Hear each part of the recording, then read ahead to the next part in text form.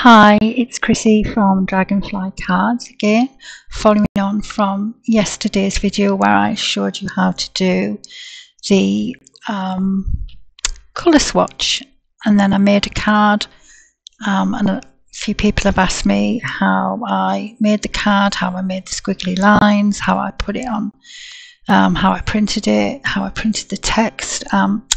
So I'm not going to make the card. I'm not physically going to show you how to make the card, but I'm going to show you how I set it out ready to print.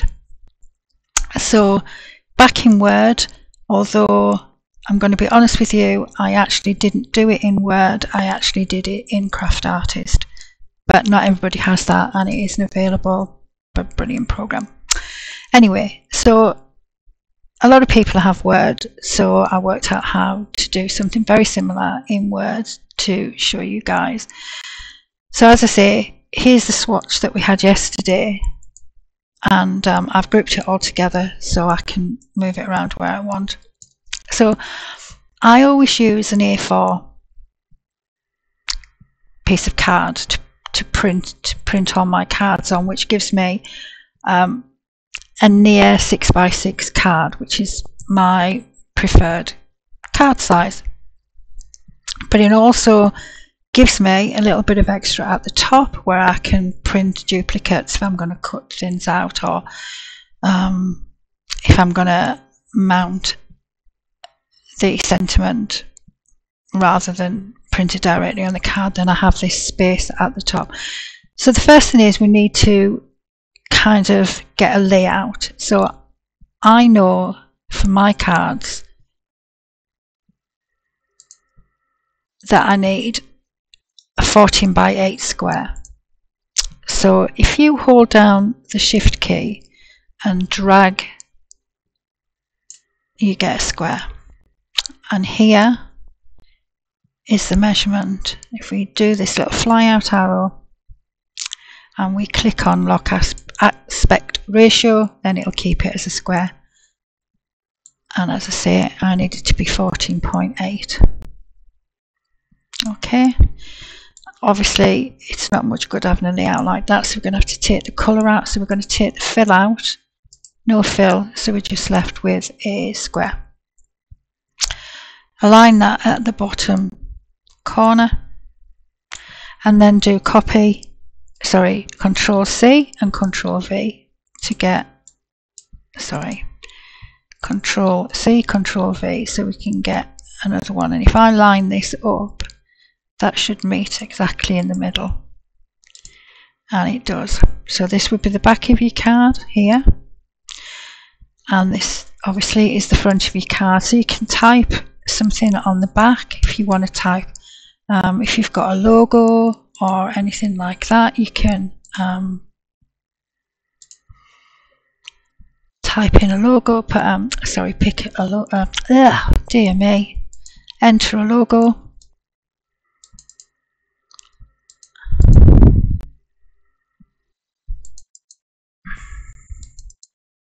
Oh, wrong folder.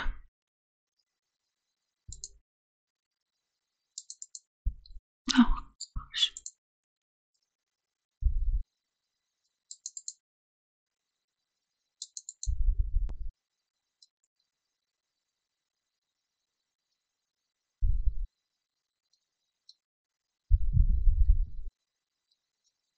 And let me just pick that one.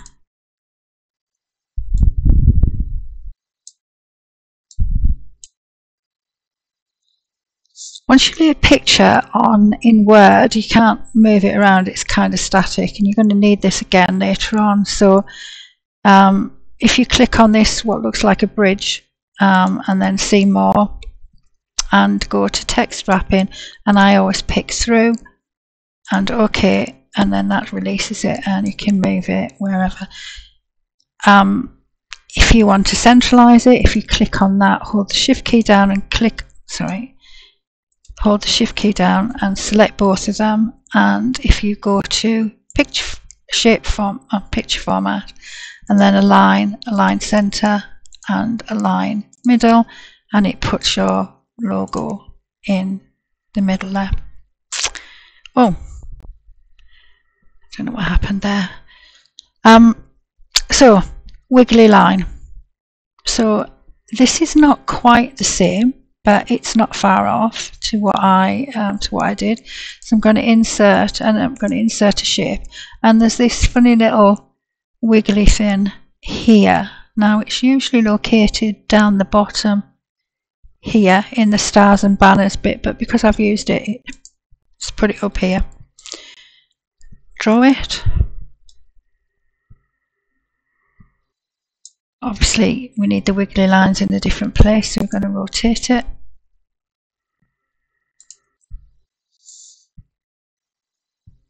And we're going to change that. We're going to change the color to white, and we're going to take out the outline because we don't want to be able to see it. And then you just place it where you like it, basically.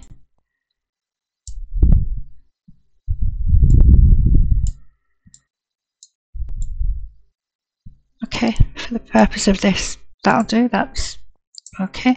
So if you click on that and you click on the swatch and right click and then group, and then you can move it around where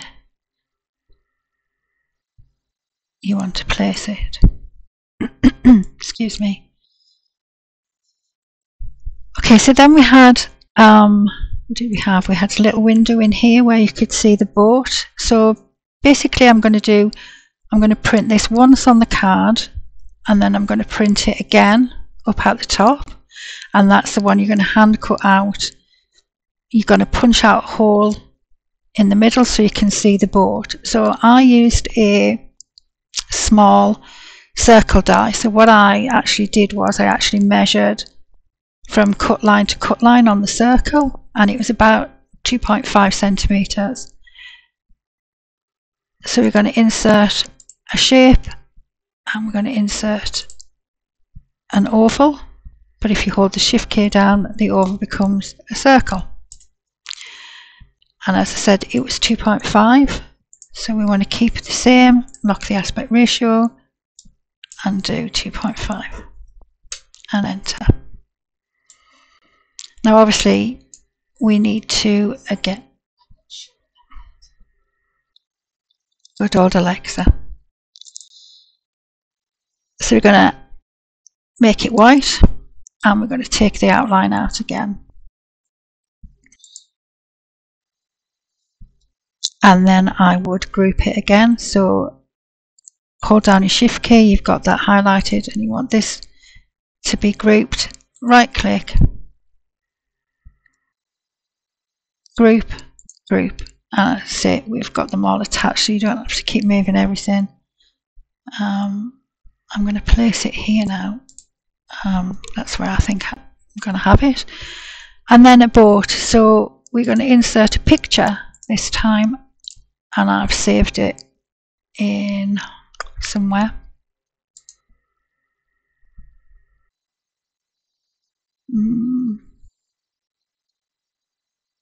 Pictures, save pictures, boat, insert. Okay. And again, as I said, once you've dropped it on your screen, you it won't move until you change the layout option. So text wrapping through, okay, and then we can move it. So pop it in your window, hold down the shift key, change the size. If you hold down the shift key, it keeps the aspect ratio. So till you get it the size that you want, you can use the arrow keys to position it exactly where you want it. And I think that'll be maybe a little bit further down.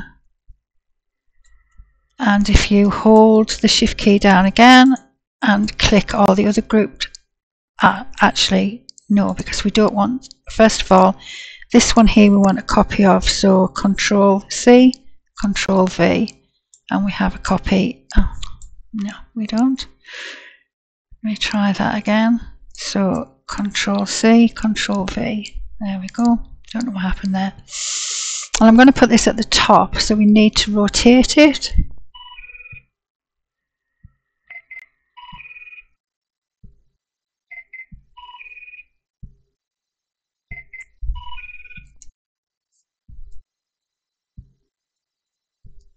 Sorry about that.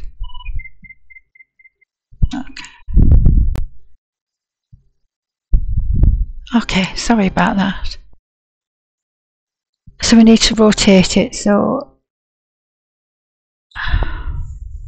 sorry, I've lost my train of thought now.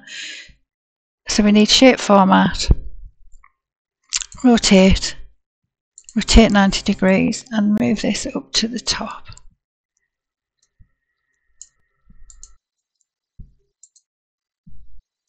Now we can put this boat back, and now we can hold it together. So with that highlighted and the shift key, you would highlight that and right click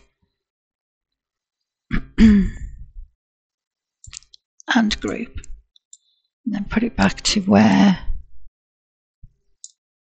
the position. Okay. And the only thing now we've got is to add the text. So you go to insert, and this time we want a text box, and we're going to draw a text box down the bottom, and just draw a box any size, doesn't matter for the moment. Type in your text. So I did what anchors away, highlight it, go to home, pick the text that you want. I'm doing Babel Lisa, and I need it to be a bit bigger. That should be okay. And we need to go to shape format. Again, we need to take no fill and no outline, and then we can put that where we want it to be. And I think I'm going to put it maybe there. And that's it. The only one more thing that you need to do is you need to take these lines off, because obviously you don't want to print these lines. So back to outline, no outline, no outline,